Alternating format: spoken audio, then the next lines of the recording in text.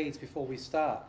So this is just a Milwaukee multimeter. You may get another multimeter, but all the multimeters work roughly the same.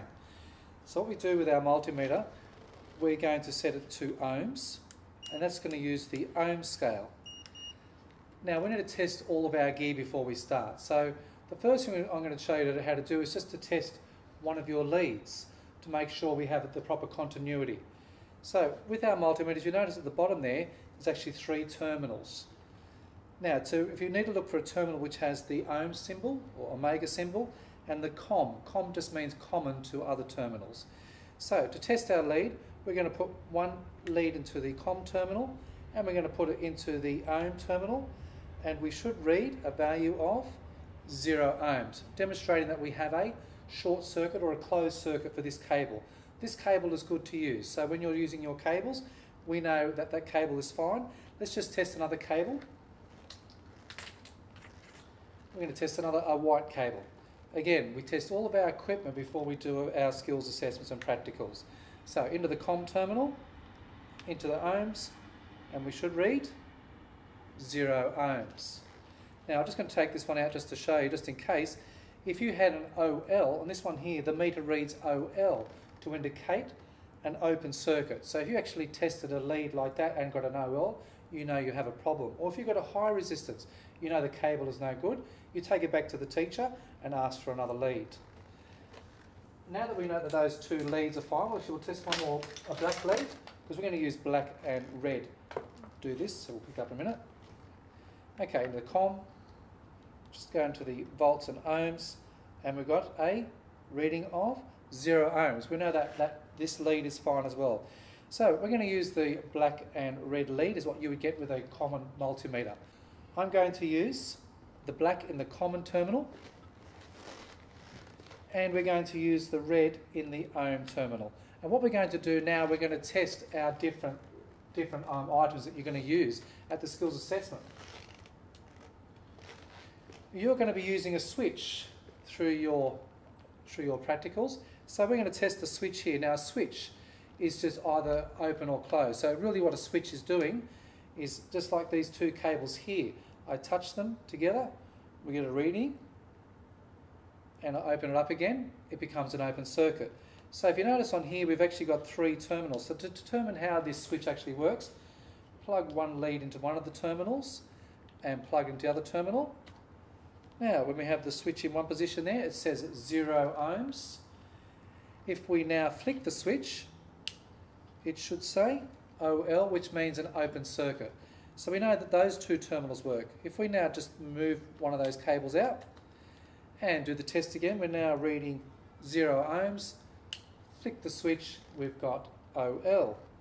Now if I put the 2 leads on this other side here, we get OL and we get OL. So that's how we test our switch. The switch needs to be either 0 or OL, which means open circuit. You're going to get a fuse to use in your skills assessment. Now a fuse is just it should be like a closed connection.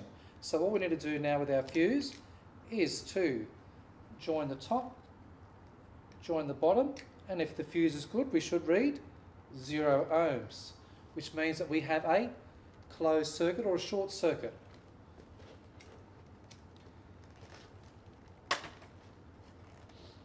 Now this is an ammeter. Now to test an ammeter, it's very common for these ammeters to blow fuses internally. Now an ammeter has a low resistance, if you remember from your readings. So to test the ammeter, we're going to put one cable into the common terminal. Now the common terminal means it is common to the other red terminals. So we're always going to have to use the common terminal when we use the ammeter. Now we've got 4 different scales here. We have a 1 which says 1 amp. We have a 500 milliamps, a 100 milliamps, a 50 milliamps. What we're going to do now is I'm going to put the lead of the multimeter into the 50 milliamp range to make sure that this ammeter is okay. And it is reading 4.9 ohms, which is telling us now straight away that is okay. If I now just move it to the 100 milliamp scale, it's telling us we have 2.4 ohms. Now I'm just going to show you a common problem we have with the ammeters. Sometimes people put the we put the ammeters in series in the circuit. Now what happens sometimes by accident, people put them in parallel. By putting them in parallel, we can actually create, because it has a low resistance, it actually blows the fuse. So at the side of these ammeters here is a fuse cartridge, so I'm just going to wind it out here. If you just notice the meter there, it's now gone to OL. So if you've actually tested the ammeter and you read OL, we know that internally the fuse is gone. And I'll just continue just to wind that out to show you how that actually works. So it just has a small glass fuse with a cartridge there, and there's our fuse like that. Easy to replace and easy to put in. Once we replace the fuse, or if you get your teacher to do that for you,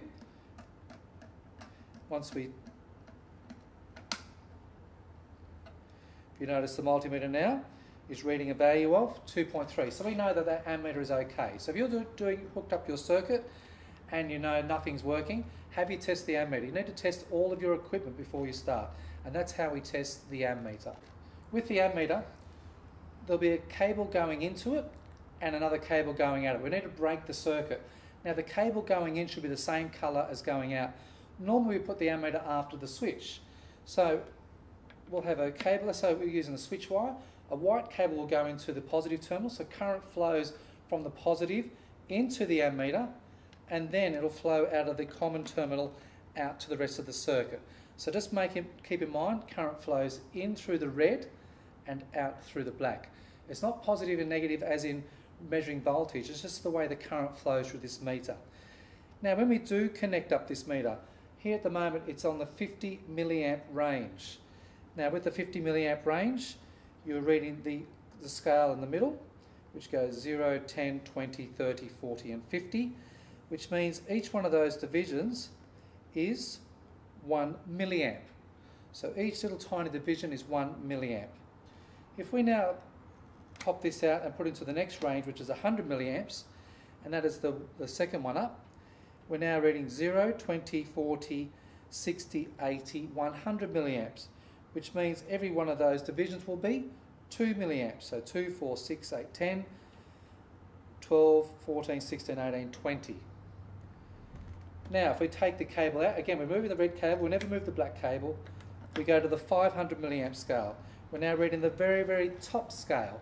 Now, the top scale, 0, 100, 200, 400, 500, which means each one of those divisions will be 10 milliamps. So 10, 20, 30, 40, 50, 60, 70, 80, 90, 100.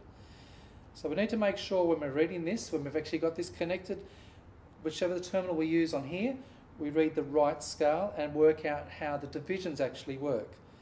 And finally, on the 1 amp scale, which is the largest scale, and with an ammeter, we always start at the highest scale first and work our way back if we're not too sure of what current will be flowing through the circuit. Otherwise, we can blow the ammeter and we'll have the fuse blown.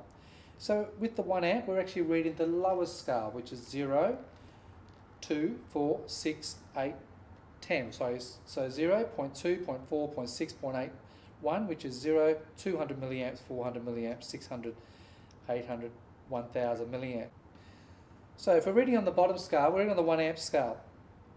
We're going from 0 to 1 amp. So it goes 0, 0.2, 0.4, 0.6, 0.8, which means that the 0.2 means 200 milliamps. So each one of those divisions then, halfway will be 100 milliamps. So each one of those divisions will be 20 milliamps. So it'll be 20, 40, 50, 20, 40, 60, 80, 100. And then 120, 140, 160, 180, 200 milliamps. So make sure when you actually connect this up, we always go the highest scale first, and whatever scale you're on, work out what each one of those little divisions actually equal to.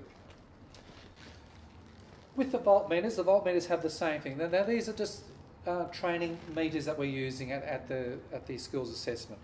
Not something that you use out in the field, but they're just training meters. So if you notice here as well, we always have a cable in the common terminal. Now, for a voltmeter, it's measuring the pressure between 2 points.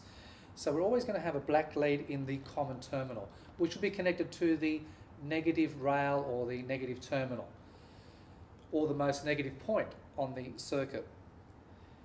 Now, on this one here, we've got 3 red terminals. The first one is 30 volts, then 15 volts, then 3 volts. So if we go into the red terminal at 30 volts, we'll be reading the very top scale, which is 0, 10, 20 and 30. Now I'll get you to have a think about that, what each one of those little divisions will equal to when you work that out. And I'm going to get you to do the same thing with the next one. So on the 15 volt, you now need to look for the number the 15 on the end. And you now look at 0, 5, 10, 15. And finally, we go to the bottom one, which is 3 volts, 0, 1, 2 and 3. Now when you get those different scales, make sure when you're reading those scales, you can work out what each one of those divisions equal to. Now with a voltmeter and with the ammeter, as we explained, we always go to the highest range first and we work our way down to the lowest range. That's to make sure that we haven't got too much voltage or pressure and we blow the meters up.